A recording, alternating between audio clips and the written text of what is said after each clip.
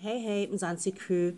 Now, it is really sad that when two people that are in a relationship or a marriage are busy fighting and cheating on each other, they hardly think on what effect it will have on the children. Now, the former finance minister and youth leader Malusi Gigaba's wife Norma has opened up about her arrest in July for the first time, stating how her separation with her estranged husband Malusi Gigaba affected her 9 and 7-year-old sons, even though their separation is still up in the air currently. Hello and welcome to Entertainment News in Mzansi. Now, if you're new to the channel, you know you love the stories. Go ahead, click the subscribe button and the bell, and you'll never miss an update. Norma detailed how her children witnessed her arrest, resulting in them struggling to focus at school after she was accused of plotting to kill their father, Malusi Gigaba. She also described her arrest when her members of the Hawks seized her electronic gadgets.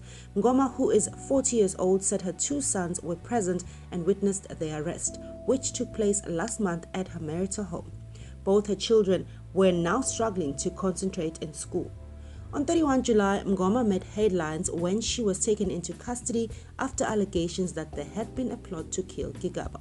However, she did distance herself from any involvement in such a plot, saying these were fake criminal charges. She was held for more than 24 hours at Brooklyn Police Station in Pretoria, but said in her statement that this had affected her sons more than it affected her. Malusi Gigaba claims hitmen were hired to kill him. My two minor children were present at the house at the time of the arrest. The discussion with the Hawks took place in their presence, which was obviously traumatic for them and very insensitive on the part of the police officers. My children were struggling at school, with teachers calling to notify me that they're upset as a result of the conflict at home, Norma said.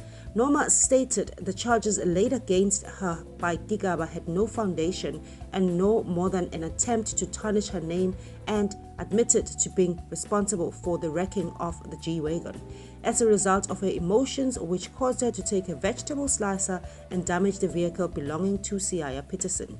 She also did say that her anger was fueled when the deputy state security manager, whom revealed that Malusi was a close friend with Peter Siaya, and he was present in all of Malusi's infidelity cases, which resulted in her actions.